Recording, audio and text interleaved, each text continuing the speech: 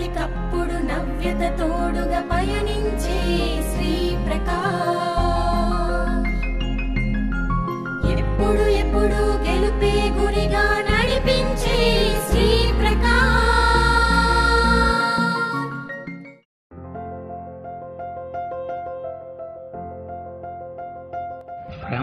Rose from his seat, took his hat off his head and bowed low before a lady, the wife of an American physicist, when he was told that her husband was studying at the Institute of Theoretical Physics at the University of Copenhagen. The incident happened on a streetcar in US.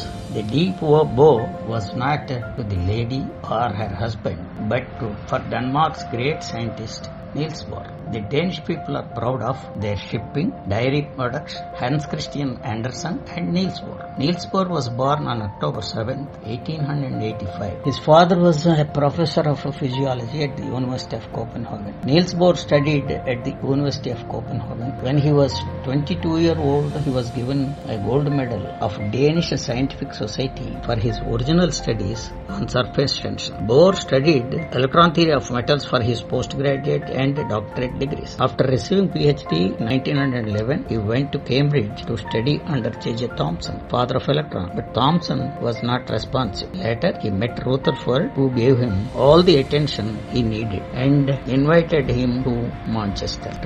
The Rutherford-Bohr collaboration proved to be very successful in the theory of atomic structure. Whenever Rutherford was asked any theoretical question by any other colleague, his standard reply was, "Ask Bohr." Soon, whenever a question arose, the saying went around in the laboratory, "Ask Bohr." For his model of atom, he was awarded Nobel Prize. Then he was 32 years old. He was already the head of Copenhagen Institute of Theoretical Physics. Albert Einstein said of him, "Nobody knows how the stand of our knowledge about the atom would be without him." Personally, Bohr is one of the most amiable colleagues I have met. He utters his opinion like one who is perpetually groping, never like one who believes himself to be in a position of definite truth. He went to Manhattan Project to do research. Though critical of consequences of research he was asked to do on developing the bomb, he foresaw the necessity of the bomb, saying that it might make future wars impossible. That was Niels Bohr.